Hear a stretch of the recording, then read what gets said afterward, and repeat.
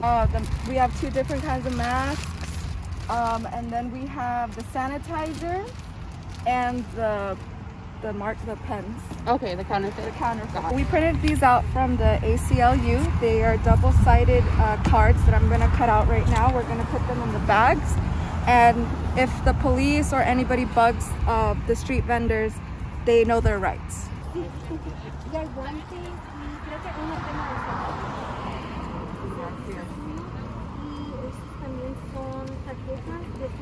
So we get their phone numbers just in case an emergency were to happen.